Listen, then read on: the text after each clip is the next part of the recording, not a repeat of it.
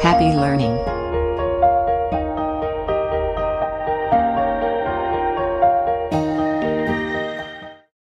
Hi, welcome to our Pharma Topics channel. Welcome to the first series of clinical research and pharmacovigilance. In this video, we are going to see about ICH-GCP Guidelines, Schedule Y and ICMR. First, let us know what is ICH. It is International Conference on Harmonization. The International Conference on Harmonization of Technical Requirements for Registration of Pharmaceuticals for Human Use. It is commonly referred to as ICH. It is an organization that brings together the regulatory authorities and pharmaceutical industry to develop and establish international guidelines for development, registration, and post-approval of pharmaceutical products. The primary participants are USA, Europe, and Japan, and the observers are Canada, Australia, and Scandinavian countries. Let us know what is ICH E6R2 guidelines. The ICH E6 guidelines are also known as ICH E6R2.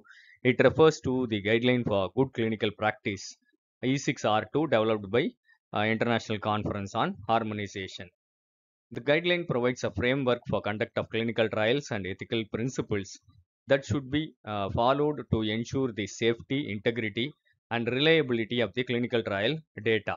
The R2 is in the title indicates that it is the second revision of the original E6 guideline. Let us see what is good clinical practice. Good clinical practice is an international ethical and scientific quality standard for design, conduct, recording, and reporting of clinical trials involving human subjects.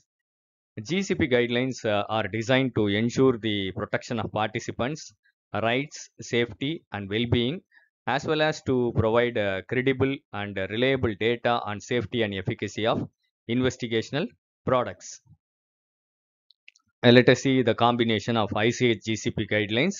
ICH-GCP stands for International Conference on Harmonization of Technical Requirements for the Registration of Pharmaceuticals for Human Use and Good Clinical Practice. It's a set of internationally recognized guidelines that outline the standards and principles for conducting clinical trials involving human subjects. These guidelines are intended to ensure the ethical conduct, safety, and reliability of clinical trials and data generated from them. First one is the clinical trial design and protocol development. The guidelines for developing a scientifically sound and ethically justified clinical trial protocol is the first guideline of ICH-GCP. Then informed consent. Guidelines for obtaining voluntary and informed consent from trial participants, ensuring that fully informed about the trial's purpose, procedures, potential risks, and benefits is the second guideline. Then the next guideline is safety monitoring and reporting. It provides the guidelines for ensuring the safety of trial participants through systematic monitoring and reporting of adverse events and serious adverse events. Then the next is data collection and management. It provides the guidelines for collecting accurate and reliable data through proper documentation and record keeping procedures. Then quality assurance and quality control. It provides guidelines for implementing quality assurance and control measures to ensure the integrity of the trial data and adherence to the GCP principles. Then investigator responsibilities. It also provides the guidelines outlining the responsibilities of the investigators conducting the clinical trials, including their role in ensuring participant safety and data accuracy. Then ethics committees and institutional review boards. It provides guidelines for the role and responsibilities of the ethical committees or the institutional review boards in reviewing and approving the clinical trial protocols. Monitoring and auditing. It provides guidelines for monitoring and auditing of clinical trials to verify compliance with protocol requirements and GCP standards. Then it has the guideline for maintaining essential documents related to the trial, including the protocol, informed consent forms, and other trial related documents. Then clinical trial reports. It has the guidelines for preparing accurate and comprehensive clinical trial reports for regulatory submission and publication. Then let us see what is Schedule Y. It is the CDSCO rules to conduct clinical trials in India. Schedule Y refers to the schedule within the Drugs and Cosmetics Act of India that provides guidelines and regulations for the conduct of clinical trials and new drug approvals in India. These rules are enforced by Central Drug Standard Control Organization, which is the regulatory authority for pharmaceuticals and medical devices in India. It is concerned with mainly two things. One is the clinical trials and the approval of new drugs. First, let us see the guidelines for conduct of clinical trials. First is the approval process. It provides the procedures for obtaining approval from Drug Controller General of India for conducting clinical trials.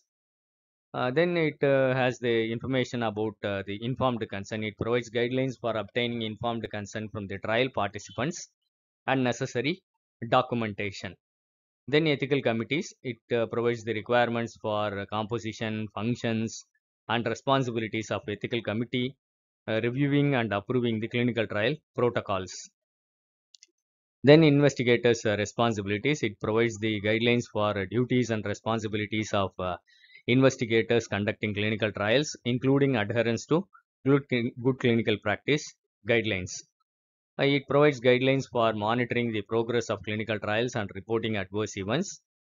It provides the regulations related to import, manufacture, and distribution of investigational new drugs for clinical trials. Then new drug approvals. It outlines the requirements for obtaining approval for new drugs in India, including the investigational new drug. It provides the requirements for obtaining permission to import, manufacture, or distribute an investigational new drug for clinical trials. It provides the guidelines for clinical data, including safety and efficacy data for the approval of new drugs. Then it provides the guidelines for conducting multicentric trials involving multiple sites across India. Then it provides regulations for post-approval studies and monitoring of new drugs after they are granted marketing authorization.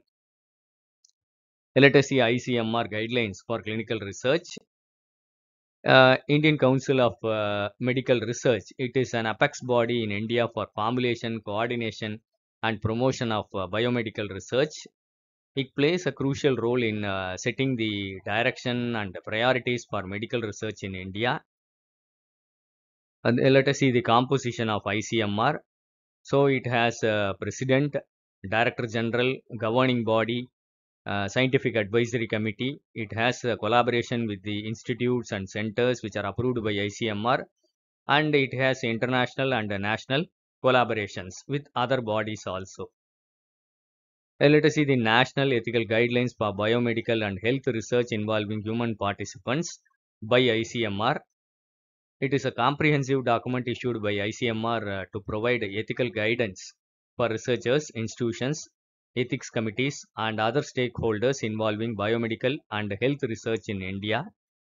These guidelines are designed to ensure the protection of human participants' rights, safety, and well-being during research activities.